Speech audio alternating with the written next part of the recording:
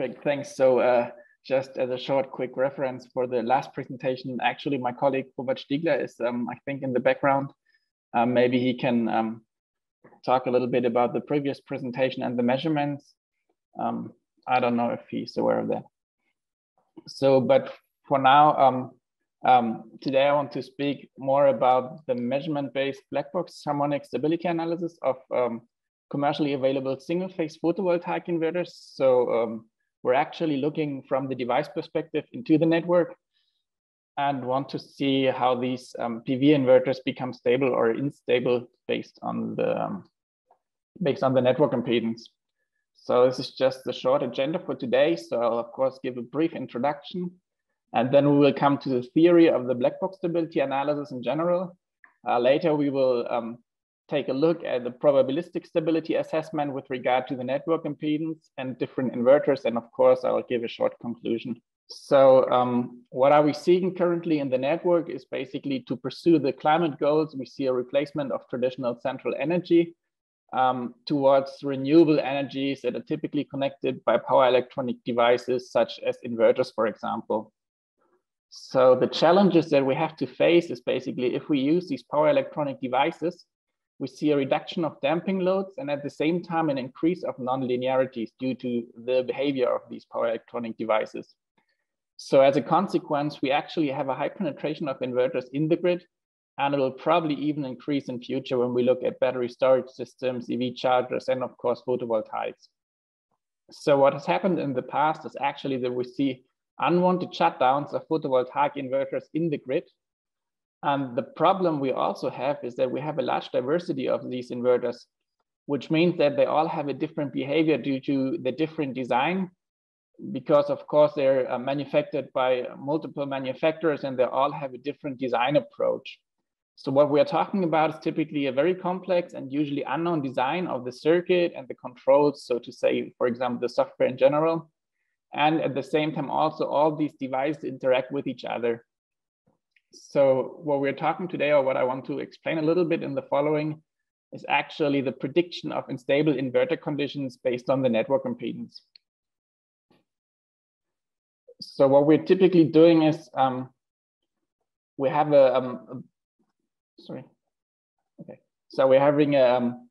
we're performing a black box stability analysis, which we can also call impedance-based analysis because we're looking at impedances. Black box means to say that we have no knowledge about the internal structure, and we also don't require information about the parameters.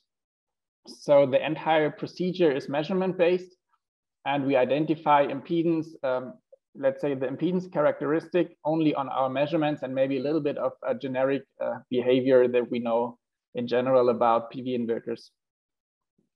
We consider the electric impedances of the network and of the inverters.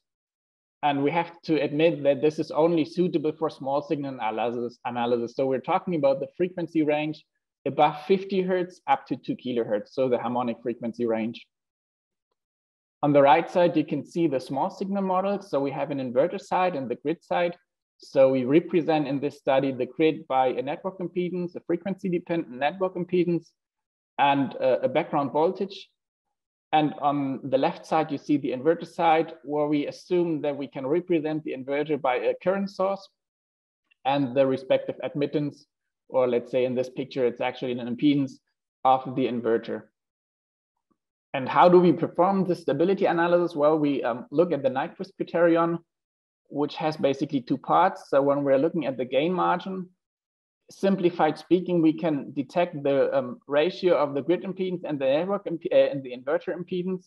And when they intersect, we're looking at the phase margin, and the system is supposedly stable if 180 degrees minus the network impedance phase angle plus the inverter phase angle is above 0. So it's bigger than 0. So this is basically the theory. Of course, we wanted to double check the theory in the laboratory. So let me briefly introduce the measurement setup that we have chosen. On the top picture, you can see the test stand setup. So basically, what we can do is we can affect the voltage at the point of connection when we change basically the test stand impedance that is connected between our voltage generator with a background voltage and the inverter. And now in practice, the problem is a little bit that it can be very pricey to actually have such an impedance for higher power ratings. So what we did is actually we used air coils, and we can change now the test stand impedance when we move the air coils apart. So this equation L test equals L1 plus 2M plus L2 actually reflects this. So L1 and L2 is a fixed inductance that we have based on the air coils that we use. But if we change the distance, the geometric distance between those two air coils, the magnetic coupling here represented by 2Ms will actually change, so that our L test actually changes and consequently also our Z test. So this is a very flexible and cost-efficient design where we can still change an RL equivalent basically at our test stand to test different conditions. So we actually defined 3 test cases. So the first test case on the left is a table. The first test case is basically when we apply an inductance of 0 millihenry. So this reflects actually an ideal network. So we assume a stable inverter operation and only very little distortion. When we're talking about the second test case, we actually applied inductance that is, when we look at typical networks, already much too high. But with regard to the theoretic analysis that we performed for our inverter, this is still let's say, a reasonable network impedance for the inverter to work properly. So we expect a stable operation of the inverter, but a very noticeable high distortion caused by the interaction of the inverter with this test stand impedance. Sorry. So basically, when we're talking about test case 3, of course, we wanted to see that the inverter actually shuts down. So our expectation was an unstable behavior of the inverter and a shutdown. Here is actually the formula represented where we can see that we actually violate the phase margin by 2 degrees for the third test case and only are in the stable region still for the second test case. So this is actually not a lot. And here, of course, are the results of our laboratory measurements.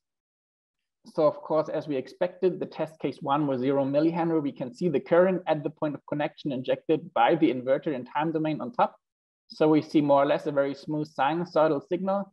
And when we look at it in wavelet domain, so we see on the basically on the y-axis the frequency and on the x-axis over time 200 milliseconds. We can see that basically only the fundamental frequency at around 50 hertz is present. So it's a very low distortion that we can see here. When we're looking now at the second test case with a 2.3 millihenry, we expected a noticeable distortion. And again, we can see in the current already a noticeable distortion. I hope this is visible, that specifically at the maxima of the sine, we see basically that this is not a nice sine shape anymore.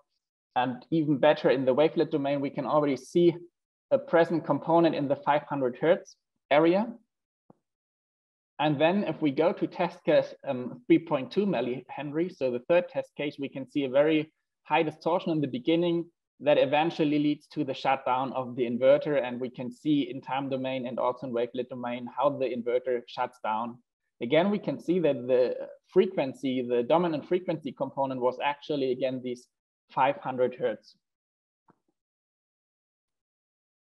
So having validated actually everything, we performed more measurements in the laboratory, assuming now that the theory was correct. So we didn't do the entire stability measurements for all devices, but we actually performed only the theory and individually measured the inverters. So here we can see 6 commercially available inverters for PV applications as previously, and now measured into the frequency range up to 39 kilohertz. And also on the left, we saw the 10% of the rated power, and on the right, the 100% of the rated power. So at different power levels, as we know that sometimes this can actually have an effect on the inverter characteristic. If we specifically look now on the left at the 10% rated power, we can see that the purple, let's say the purple inverter actually is changing its characteristic with compared to the right side, so to the 100%, for example. And I will come to that later again when we actually have the results of the analysis.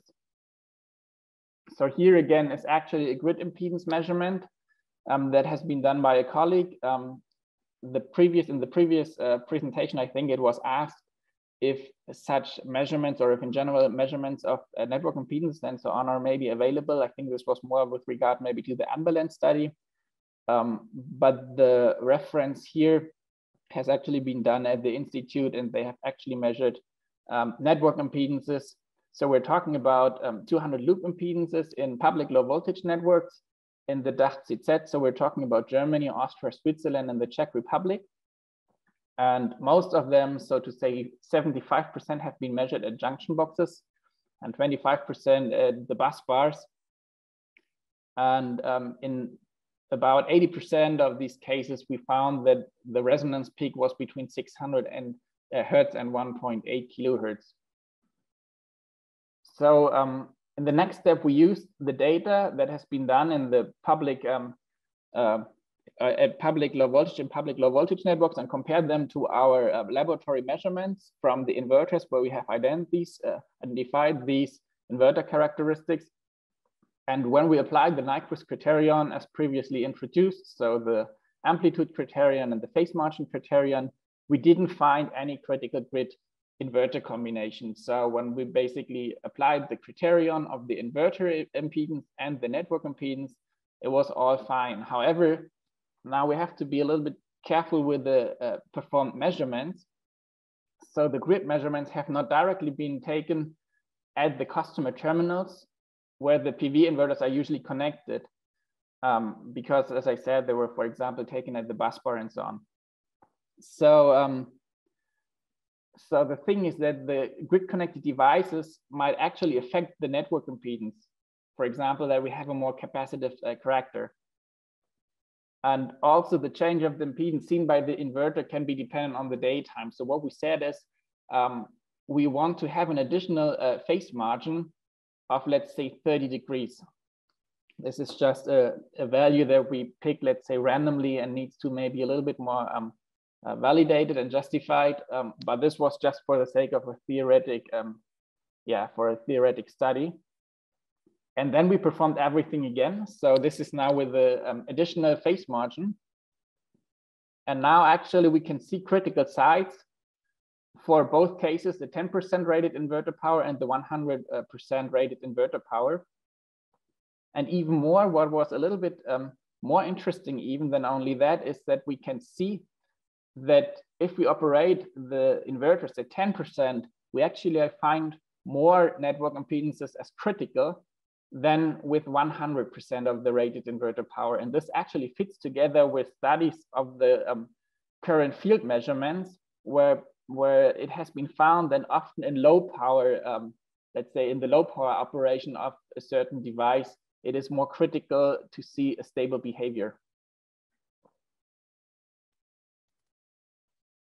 So what we did then to actually finally assess the individual inverters with the set of impedance measurements that we have done all over the same was actually we defined a certain grid compatibility index, which was supposed to assess the robustness of inverters with regard to the grid integration.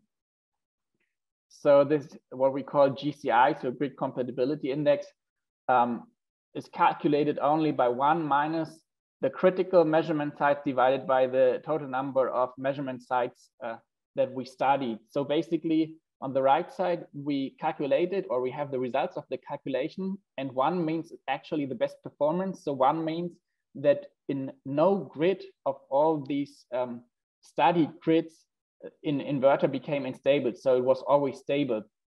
Whereas on the other side, we marked this inverter 5, for example, only in 92%, 92.5% actually this inverter was stable, but there were actually 7.5% of networks where this inverter could actually sometimes have a critical operation.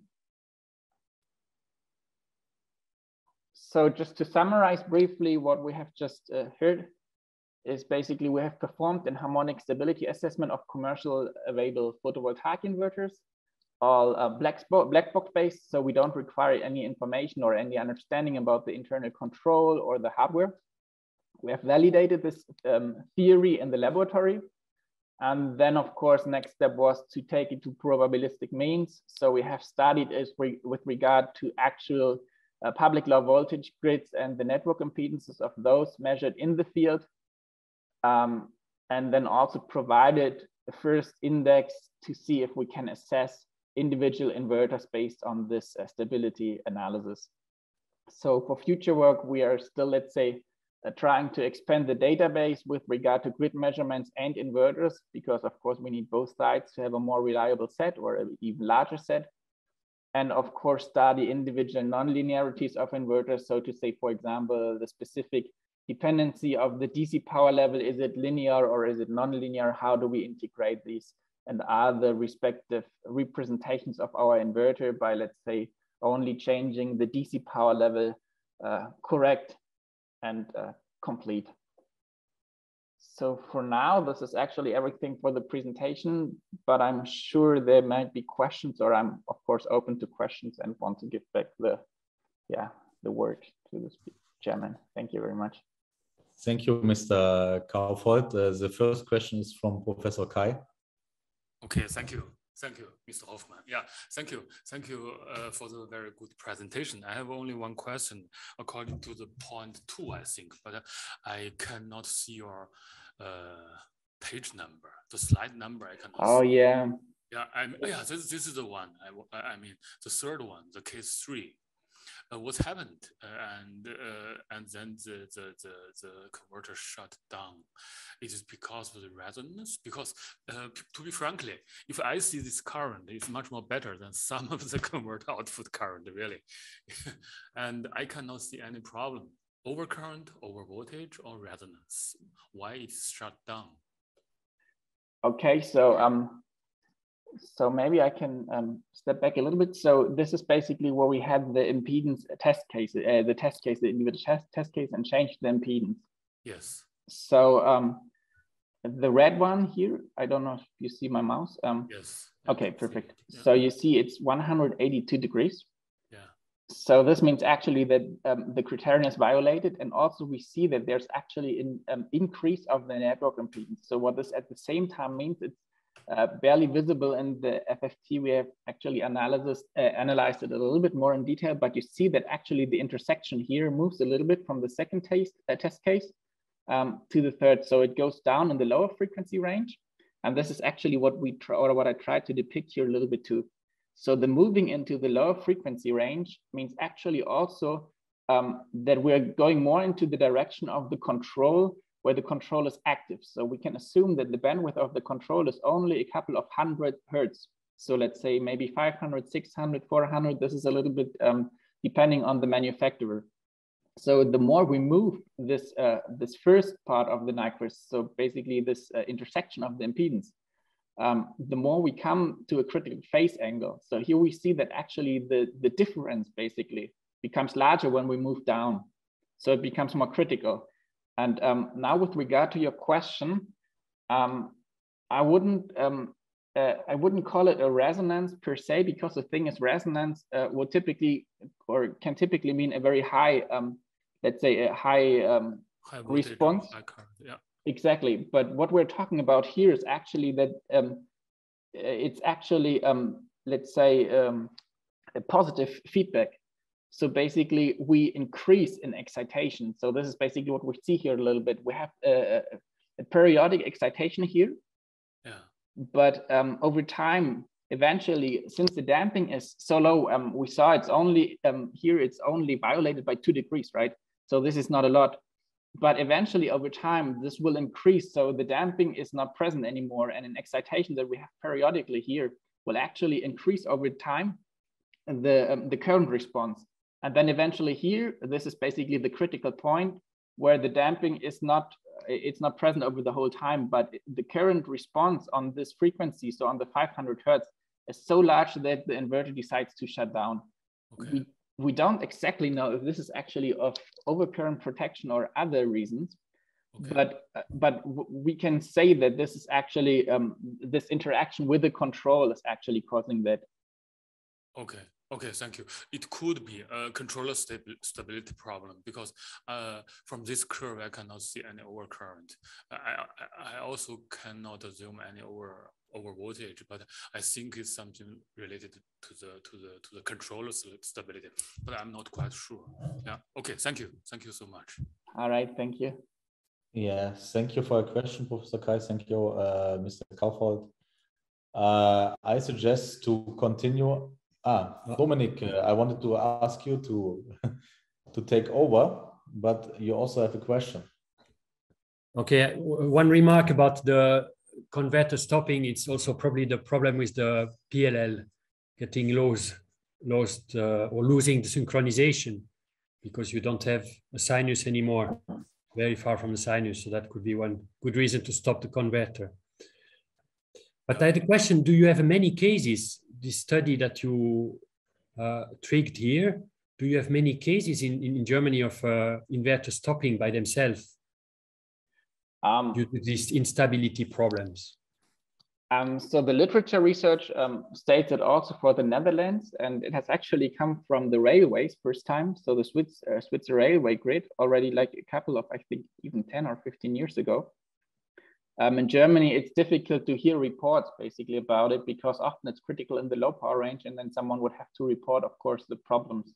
So most, let's say, cases where I'm aware of is more for larger parks because then they actually perform a study.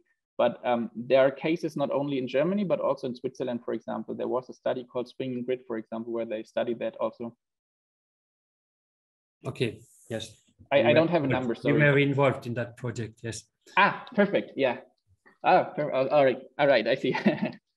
So I don't have a number for how many cases we have, but we have heard about, yeah, reports regarding that.